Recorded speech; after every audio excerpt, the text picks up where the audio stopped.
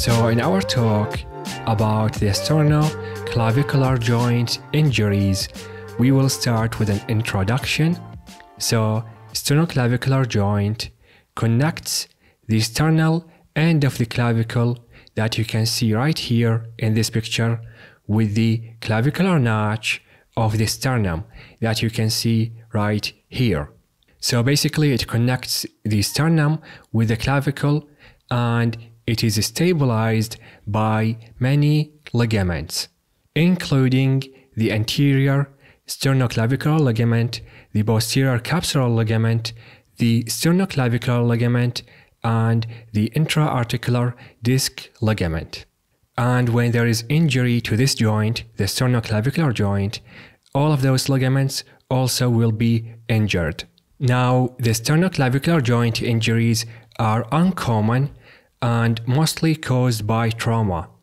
For example, lateral compression of the shoulder during a road traffic accident and crush injuries. The SC joint injuries also can be atraumatic, meaning they occur without trauma due to ligamentous laxity. And some of these injuries are dangerous. There might be damage done to a mediastinal structure lying behind the clavicle, because remember, behind the joint, behind the SC joint, there is the mediastinum, and once there is injury to the SC joint, there is potential for injury for the mediastinum too. Now let's move on to talk about the classification of these injuries. So the SC joint injuries are classified into sprains and subluxations, and in sprains and subluxations there is ligamentous and joint capsule injury, but it is not complete. These injuries also classified into dislocations, which include anterior and posterior dislocations. So in anterior dislocations, the medial end of the clavicle will move forward anteriorly, and in posterior dislocations, the medial end of the clavicle will move posteriorly towards the mediastinum. And in dislocations, the ligaments and the joint capsule of the SC joint had sustained a complete injury. SC joint injuries also classified into physeal fracture in patients younger than 25 years old. So in patients where their growth plate had not ossified yet, these patients might get a physeal fracture affecting their growth plate, and it is mostly a Salter-Harris type 2 fracture. And regarding dislocations, the anterior dislocation of the SC joint is more common than the posterior dislocation.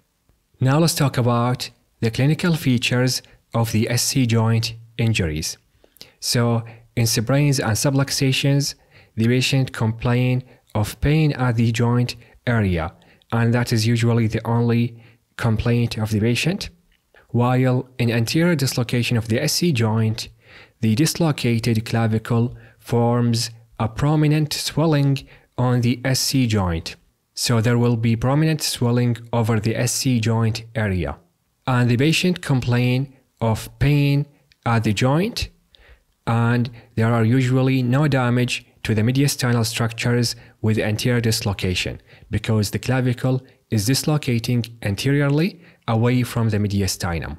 Regarding the clinical features of the posterior dislocations, so in posterior SC joint dislocation, it is dangerous because the dislocated medial clavicle might pressure the trachea because it is lying behind the clavicle, and once it moves backward, it might pressure the trachea causing dyspnea, or it might pressure the large vessels behind the clavicle causing venous congestion at the neck and arm, or it may pressure the esophagus causing dysphagia. And look for these findings in patient complaining of pain at the SC joint, so to exclude the posterior dislocation. And in posterior dislocation, the patient also complains of pain at the joint area. Now let's talk about the imaging in SC joint injuries. So the plain X-rays are difficult to detect the SC dislocation on, And the best method is to detect them clinically by the swelling that appears on the SC joint area. And if it was hard to detect them clinically, then the CT scanning is the ideal method for diagnosis. Now let's talk about the treatment. So in SC joint, sprains and subluxations, they do not require a specific treatment beside giving the patient a sling for comfort, and they return to normal activity after 3 months. Regarding the treatment of anterior dislocations, so those can be reduced by putting pressure on the clavicle while pulling on the arm with the shoulder abducted.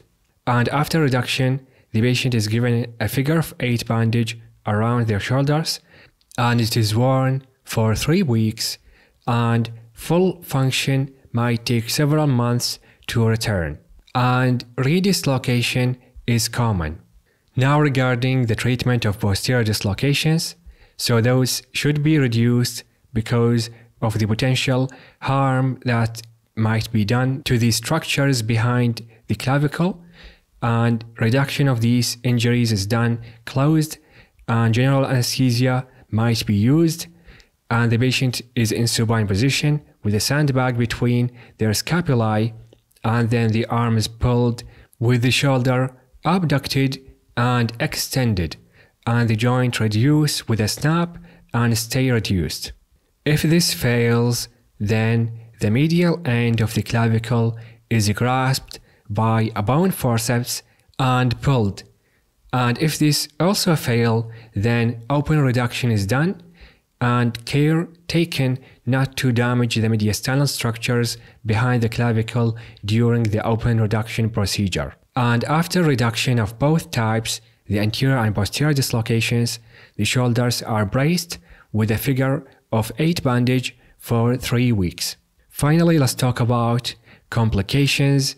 So, possible complications is arterial or venous compression, especially during the posterior dislocations, because those structures are lying behind the clavicle, and also tracheal and laryngeal edema might occur, and esophageal injury is a possible complication, and also pneumothorax, because the clavicle might injure the pleura. And with that, we reach the end of this video. Thank you guys for watching. Please support this video by giving it a like and commenting your ideas and questions. And this video is a part of a bigger class. It's called the Shoulder and Arm Trauma Masterclass. You can check it out if you want.